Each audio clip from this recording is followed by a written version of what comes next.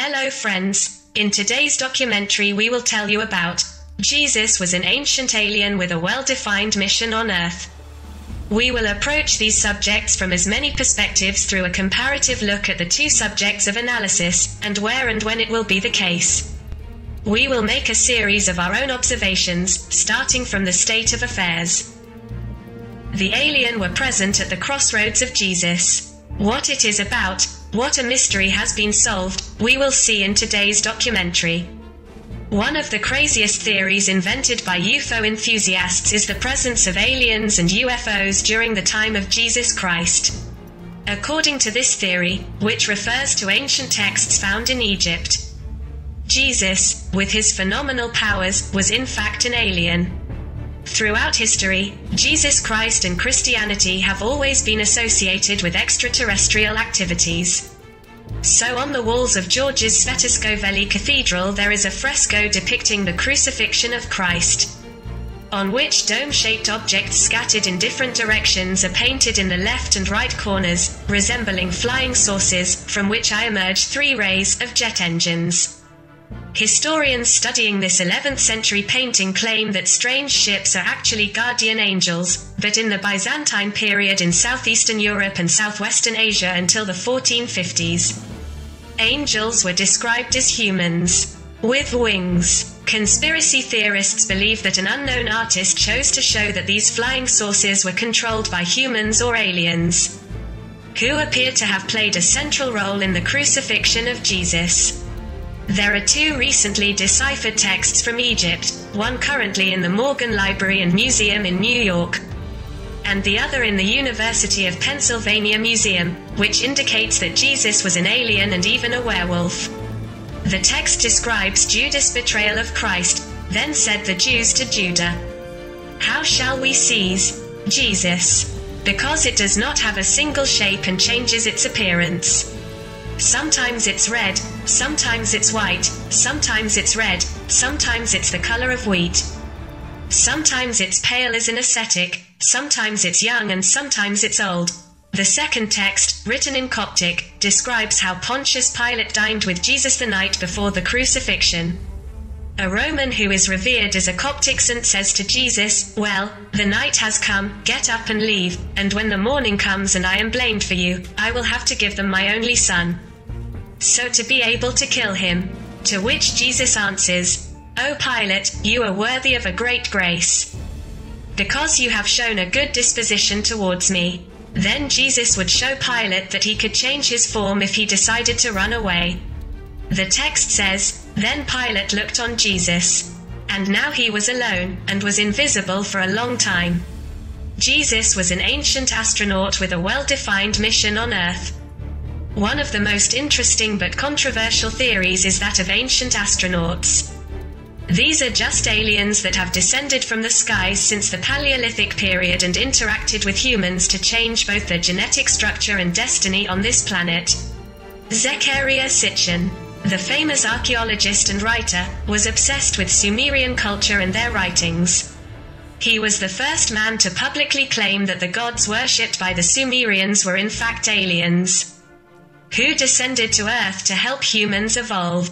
Sitchin claims that the aliens came from a planet after Neptune called Nibiru. This planet, the 12th in the solar system, is said to have an elliptical orbit around the Sun, and is mentioned in the writings of many civilizations, including the Mayans. Usually, its existence is related to the coming of the apocalypse.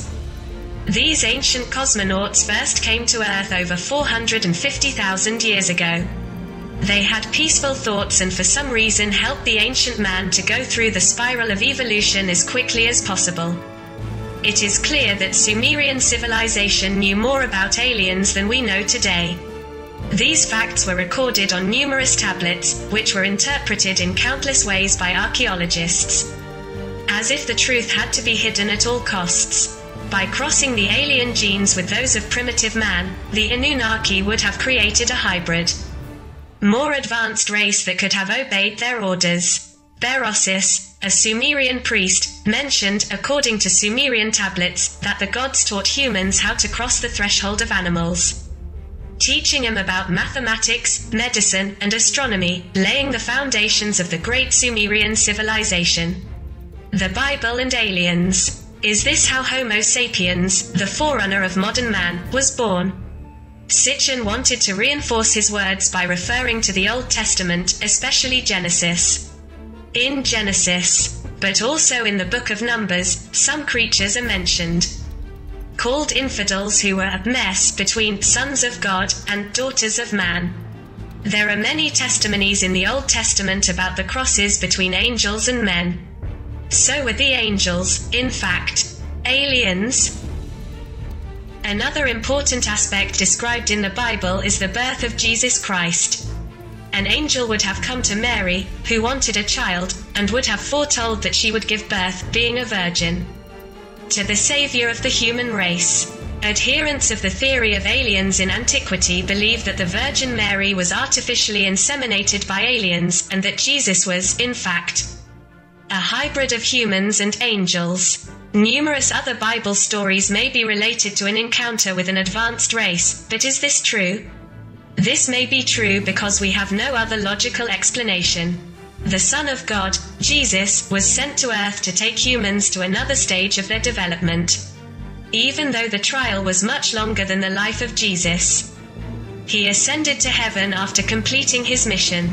In this sense, there are many specialists in religion who believe that Jesus was in fact an ancient astronaut who came to earth with a specific purpose. There are many similarities between the deities of each culture. Most are beings who came from heaven, in chariots of fire, riding on dragons, or arriving on this planet splitting the clouds. Usually, before appearing, loud noises could be heard and lights and flames could be seen in the sky. Were these spaceships? More than likely. But then why was the implementation of Christianity among the people wanted and the absolute truth not presented at first? What appears in the Bible about aliens? The answer is eagerly awaited by everyone. The passages in the Bible that can be speculated that there are other civilizations in the universe. We found out what the Bible says about aliens. This is the answer eagerly awaited by all believers. Several theories about the existence of aliens have been speculated for a long time. So far no one was able to send in the perfect solution. Which is not strange. He even went so far as to look for evidence of aliens in the Bible. Much has been written and speculated about other civilizations, but no one has found a shred of truth. The man would be shocked to learn that there are aliens. On the other hand, man would probably be shocked to learn that there are aliens. And those who will find it even harder to accept this idea are believers. Upon learning such a truth, all history would change. Probably the ones who would accept this more easily would be the atheists. Researchers have already discovered more than 700 exoplanets in the universe, many of which resemble Earth and could harbor life forms. Thus, many wonder what will happen to religion if science confirms the existence of other civilizations in the universe. Mankind knows that Jesus Christ sacrificed himself for mankind. Believers also believe that Jesus Christ sacrificed himself to save mankind. And there is no reference in the Bible to extraterrestrial civilizations. There is no direct reference, but there is much speculation. Thus, the Bible would confirm in some passages the existence of other life forms. Bible passages referring to aliens. The chariot of fire of the prophet Elijah. He was born 800 years before Christ. At his birth, his father saw some white-clad entities wrapping him in fire diapers and feeding him a flame. He was fierce and even killed his parents. In order to be forgiven, he went to God, who gave him a chariot of fire with which he ascended to heaven, indicates the existence of some alleged UFOs. The Epistle to the Ephesians of the Holy Apostle Paul, for this I bow my knees before the Father of our Lord Jesus Christ, from whom every nation in heaven and on earth derives its name, indicates the existence of extraterrestrial civilizations in heaven. Did Jesus and the Virgin Mary have contact with aliens? It seems that since the dawn of civilization, mankind has come into contact with extraterrestrial beings.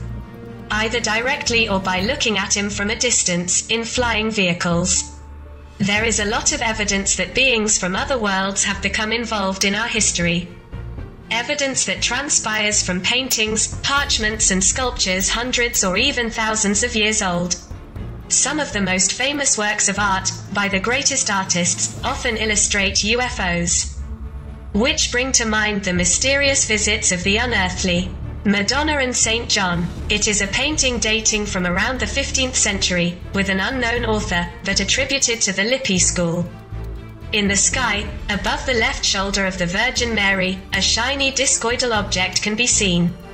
In the distance, a man and a dog look, as if surprised, at the disturbing appearance.